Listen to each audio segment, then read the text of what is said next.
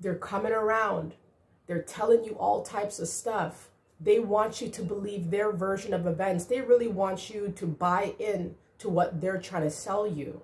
But beware, these flying monkeys can be vicious, okay? And they're not throwing bananas at you, okay? They're coming at you with wrenches, with hammers, or sometimes they come with you very subtly, seeming very pure, but their intentions are anything but.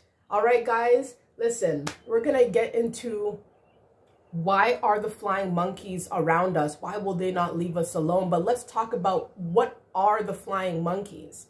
Think about the movie The Minions, okay? And think about how they work for someone. You understand? Like they just do what they do. They just say what they say. They just do what they're told. They just follow the commands.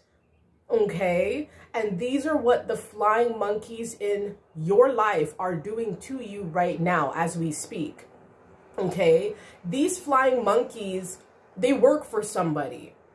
And 9 times out of 10 or 10 times out of 10, you know, almost every single time they are working for a narcissist. They are working for a narcissist, okay? The most toxic people on the planet. All right. Now, the flying monkeys, you may or may not know. So you may know them very casually. They may be in your family. They may be in your friend group. But you don't realize that they are a flying monkey. You don't realize that when they come around you and they start conversing with you, they actually have a motive for doing that. They're not just trying to have some cheerful banter with you. They're trying to get information from you to go back and report to the narcissist, to the person that wishes they could be like you. So the narcissist will know, will have intel about your next moves. Okay? So we have to remember something about these flying monkeys. They're being misused too. They're being used by the narcissist as well. But they feel like it's their soulful duty. They must do it. They must assist the narcissist. And they know what they're doing. It's not like the flying monkeys don't know that they are providing the narcissist with information. Oh, they know. What they may not know is how important, how deeply serious it is for the narc to get this information from you. And the narcissist knows that they're not going to get it from you directly.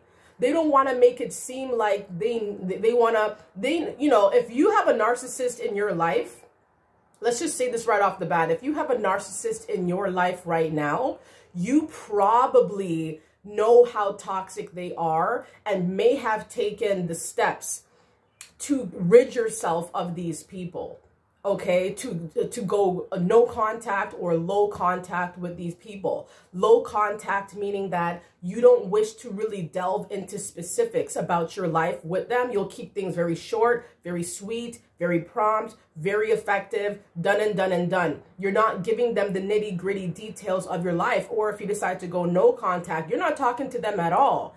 In any way, using any medium, you're not doing that. And so what the narc will do, because they know you've cut them off to a certain degree, they recruit. I repeat that. They recruit. They are the bosses. They recruit the flying monkeys. It could be their other children. It may be their neighbors. It may be their friends, their other friends. It may be other family members. I mean, they will use these people around them at their disposal to try to contact you and get information from you, not because they really want to see if you're doing well, which really is just upsetting, because they're not really trying to contact you to see if you're really doing all right. What they want to find out is what are you doing so that they can go back and report to the narc. That's what you don't know. And the problem, what starts happening is that you start diverging information to these flying monkeys, not really worried, not really thinking that they're going back to the narc and telling them things that you just said. Okay, now the narc knows where you're going for vacation next month because you told this flying monkey that you're going away, and now the narc knows you're going away. The narcissist could be a family member. The narcissist can be a boss, okay, so a career-based sort of environment.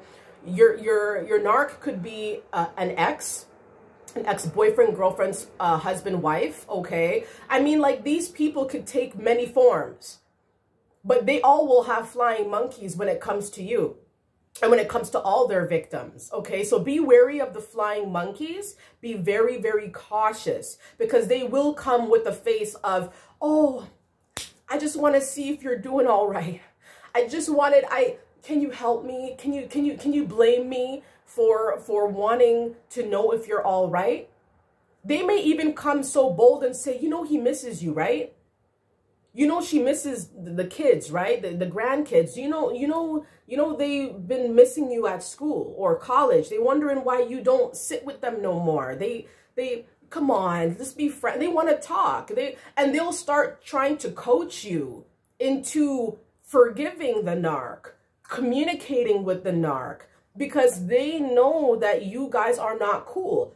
Trust me and believe, the flying monkeys will make it seem like they're none the wiser. They don't know what's going on.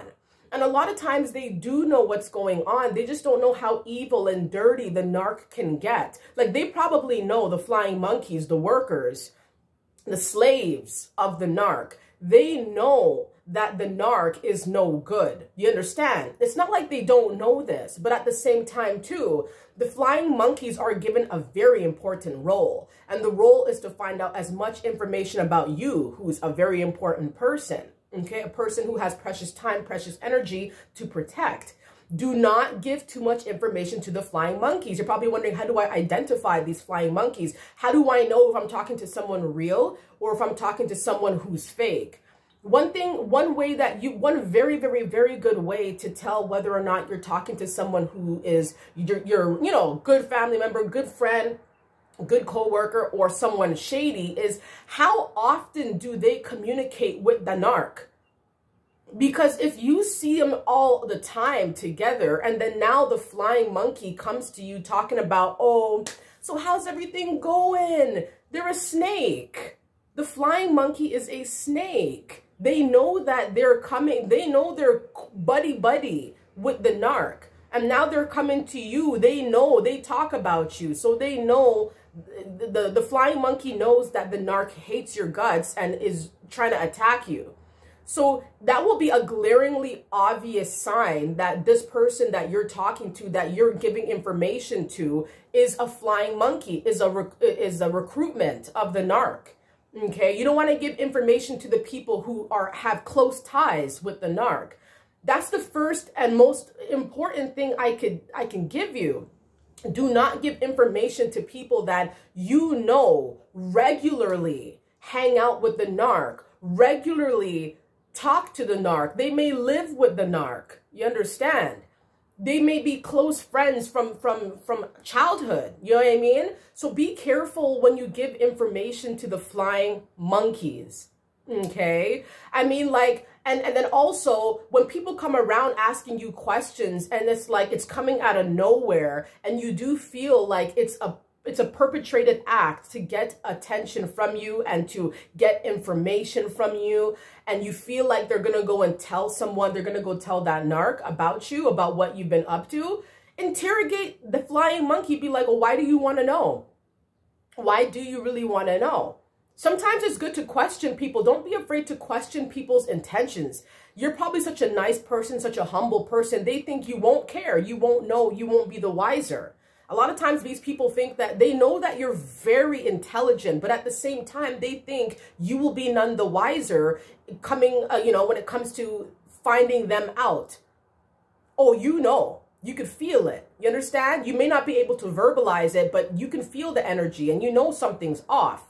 Right? So be careful with the flying monkeys. The flying monkeys are the people who have been recruited by the narcissist, by the vilifying, disgusting, trifling, homewrecker, just absolute, just epitome of scum. Narcissists are not good people, especially when they go out of their way and they start attacking you for no reason because they wish they could be like you. They had many, many missed opportunities to be someone great, and they decide to destroy it. And, maybe things happen that they didn't get help for. But regardless of that, you're the subject of their hate, and they're going to recruit people to find out about you because you cut them off. Snip, snip, that's what these narcissists deserve. And the flying monkeys may need to be cut off too, or at least, go low contact with these people if you know that they're just trying to come around you to get attention. All right, guys, so this was my video about flying monkeys, who they are and what are their goals. Okay, guys, stay vigilant and be happy. And I hope you guys have a wonderful, wonderful day. If you liked my video, leave me a comment and let me know what you liked about it. And as well, give me some ideas for some future videos. All right, guys, have a wonderful day. Okay, bye.